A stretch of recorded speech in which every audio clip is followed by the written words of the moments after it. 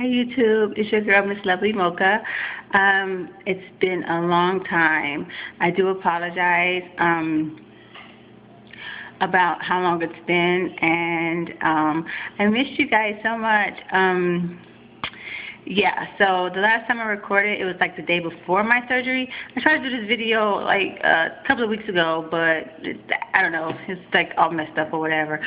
Anywho, so I got my hair on because it's time for me to get my hair done, so it's like whatever. But anyways, and I don't really like it.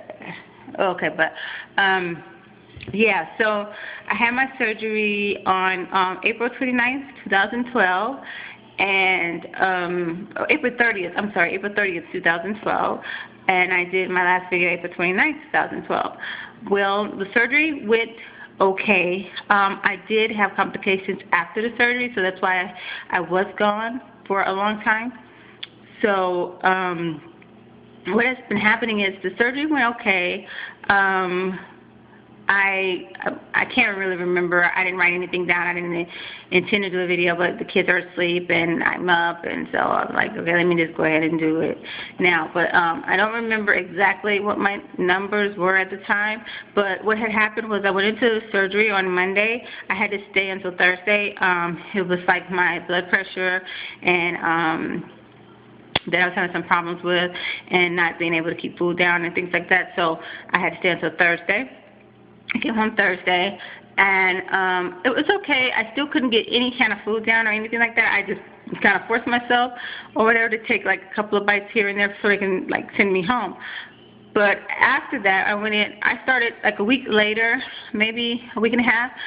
Well, I was having pains in my legs, or my right leg to be more specific.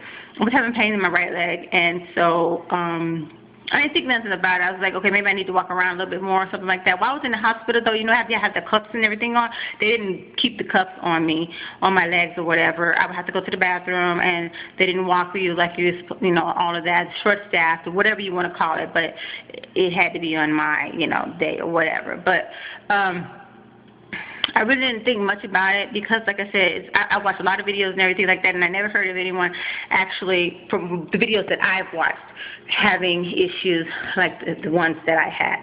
So I went in for my 2-week checkup with my doctor, and he, I told him that I could barely walk at that time. It started hurting a lot worse, where I couldn't walk. Or give any pressure down on my right foot or whatever. And I know you all probably say, well, that's a red flag, you know, but I wasn't thinking about that like that. So I went into my doctor like the day, 2 weeks after, right? Okay, and then so I told him that I could barely walk up the stairs or walk up, you know, to the office to see him, and I was like, it hurts really bad, extremely bad. I was like hopping. I mean, it was bad. So he told me, he gave me this favor and said, well, and mind you, my doctor is like right at the hospital, like across the parking lot. But he gave me a paper saying that I had to set up a day to go get an ultrasound because it could possibly, quote unquote, be a blood clot, right? So the next morning, I said, okay, you know, I wasn't thinking about it like that. So the next morning, I get up to get my kids ready for school. I like almost fall to my knees. I mean, I'm like in excruciating pain, just in my leg though, this right leg. And so my daughter was like, Mom, I don't think you should go back to sleep, you know, or anything. I think you should go to the emergency room. So then I was like, oh, well, no. Then I called my sister, who was like a nurse or whatever. She was like, no, you need to go to the emergency room immediately, you know. And I was like, well, I'm really, okay, maybe I just go back to bed. And so she was like, do not go back to sleep. Whatever you do, don't go back to sleep. So I didn't go to my hospital where I had the surgery. I went to the hospital that's closer to my house, like 5 minutes away from my house. It just opened or whatever. My earring coming out. But it just opened up the street. So I went there, and so they did some tests or whatever. I told them, you know, my feet was hurting really bad, my leg. And they said that I had to get, after the test came back, which wasn't long at all, they said that I had to be admitted immediately to the hospital. And I was having an embolism, which was I had blood clots in both of my lungs. It traveled from my leg up to my lungs. So at that particular time, I guess if I would have went back to sleep that morning, I might have not woke up. So they admitted me to the hospital, and I had to take these shots in my stomach, the blood thinning shots or whatever. I had to take those in my stomach twice a day. Then I had to take the Coumadin, I don't know if I'm saying it right, Coumadin medication, pills to thin out my blood some more. I stayed in the hospital for 2 weeks, 2.5 weeks, I think it was, 2.5 weeks. And it seems like I was getting sicker in the hospital. It was awful. It seemed like I was getting real bad in the hospital. But it was so bad that they were like giving me crushed up medication because I couldn't, we just had the surgery. We can't like take the pills and everything. That's why they give us liquids. They didn't understand why I couldn't take the pill or this and that and the other. They weren't familiar with the surgery and all of that. And I tried to contact my surgeon, but my primary care came up there. They were crushing up pills and forcing it down my throat, literally.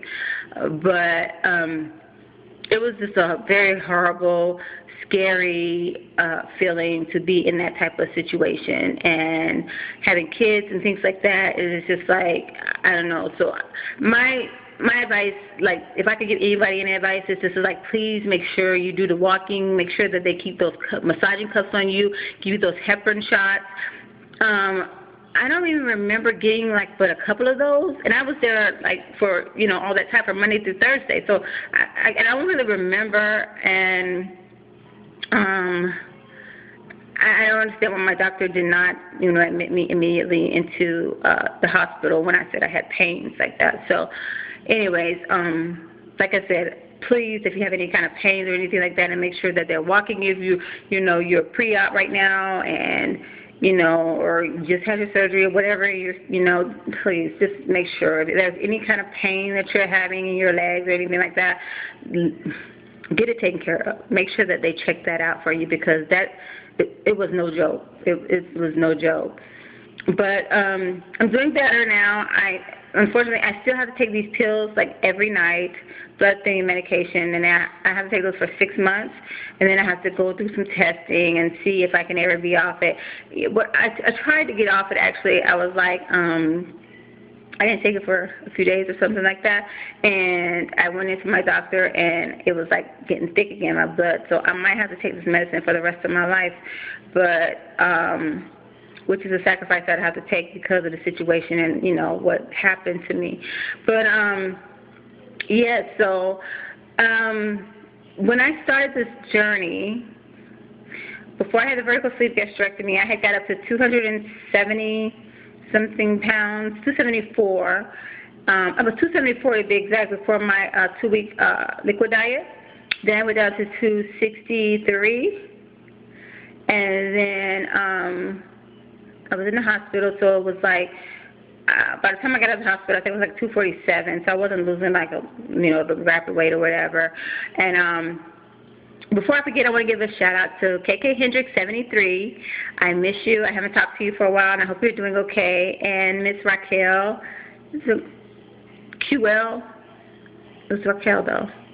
I subscribed to her. I'm so sorry if I said your name incorrectly. I do apologize, but you did give me a shout out. I saw that, and I appreciate it, and thank you so much. You're such a lovely, lovely lady, and you have some very inspirational videos. I love your videos. So I just wanted to go ahead and give you a shout out, and Ms. KK Hendricks 73, and but right now today, as of this morning, yesterday morning. So Friday morning, I weighed myself, and I was 222.2, and that was Friday morning, right? Yeah, it was Friday morning, so it was the 19th, October 19th, 2012. So I was 222.2, and Miss QL Raquel, I'm sorry, oh my goodness, I'm just what? Miss Raquel, you were saying in one of your videos that you were definitely the slowest loser here. Absolutely not, sweetheart. I am, but I'm getting back on track, and I will be doing, another update and things like that so that you guys know, and body shot and stuff like that, because I did that other video, like I said, and I want to put back on the same things that I had on when I did my pre-op the day before my surgery, so you guys can see. I could, in my face, I could see that I did lose some, I can't see it a little bit. a little bit, but yeah. So I'm gonna give you guys, another update, but I don't know if it's gonna let me upload this. I'm gonna see if it lets me upload this, and then I'll do another video. But other than that, I love you guys, and I am sorry it took me so long to make another video, and I will definitely be making another one soon. So I'll talk to you later. Peace, love.